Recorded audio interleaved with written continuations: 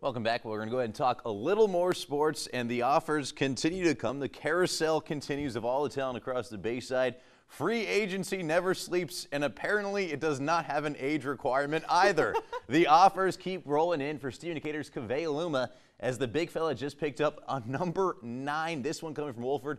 The wild thing about this kid is he did not start playing basketball until 3 years ago.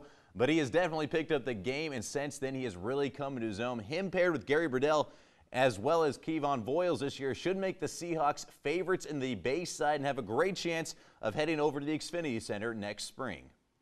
Division I offers also continue to come in for Tyree Henry, the former Stephen Decatur standout who transferred to a private school across the bridge.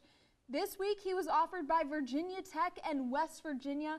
Among his other offers from Maryland and Wagner, just to name a few. Really can't wait to see where he commits. Yeah, he's reclassing too, so he gets another year in high school. Well, sticking with Stephen Decatur, they're also losing another talented player over to St. Francis. This one would be Darian McKenzie. He probably would have been the best quarterback in the conference.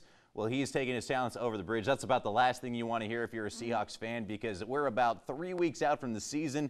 Now the quarterback had already picked up a number of Division I interest, including one offer from Morgan State.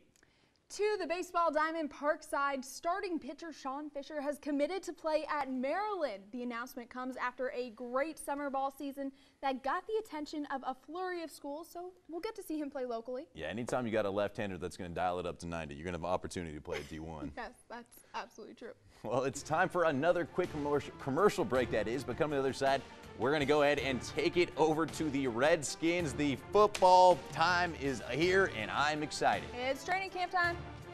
I'm Gerald Foreman with Indian River High School, running back and cornerback, and you're watching the Marvel Sports Insider.